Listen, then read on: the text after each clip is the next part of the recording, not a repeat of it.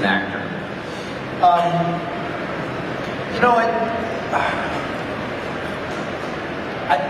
I honestly don't actually really know the answer to that question. That sounds like a strange thing to say, I think,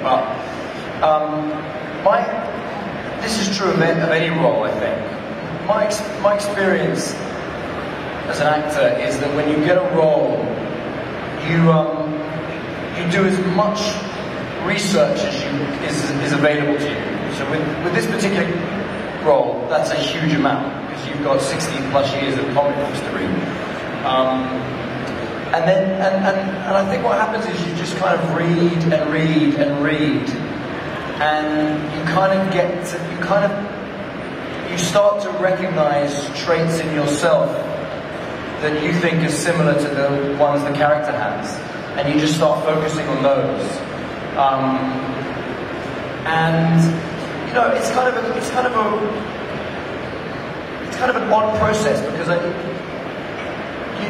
you know, you try not to ever. If you try and kind of put on a funny walk or something, or like do a funny voice, or try and like when you're telling a joke and you do an impression of someone.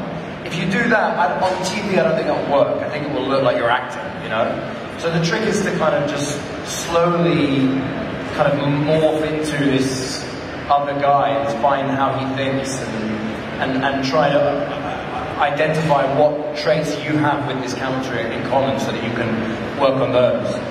And then also, you know, try and find out what do you not have in common? What are the areas that you have to work on? One of the things that I do as a human a lot is smile.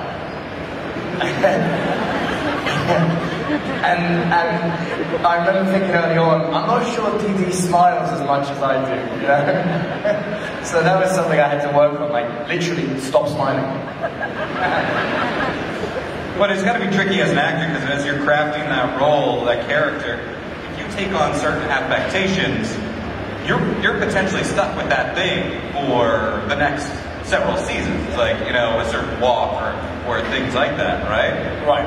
Yeah. So you want to be careful. Actually, a few years ago, I was doing a movie, and when I turned up for the first day, I had a huge beard. I hadn't shaved for a long time. I hadn't worked for a long time.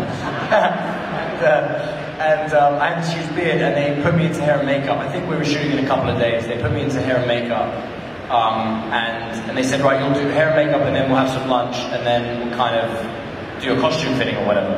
And so I was shaving my beard, and I thought, just for fun, for lunch, I was going to leave these huge, like Wolverine sideburns.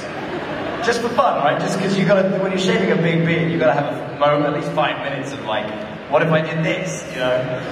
And then I went to lunch, and the director walked up to me and was like, oh, cool, keep that. And that was the next 4 months, you know. And it was like, and it's fine on set, because, you know, you're an actor, you're doing a thing, but like you walk around your town, and people are like, that's a choice. You know, I think people reasonably, they always want to ask about how you develop the role, but it's also interesting that when you are doing multiple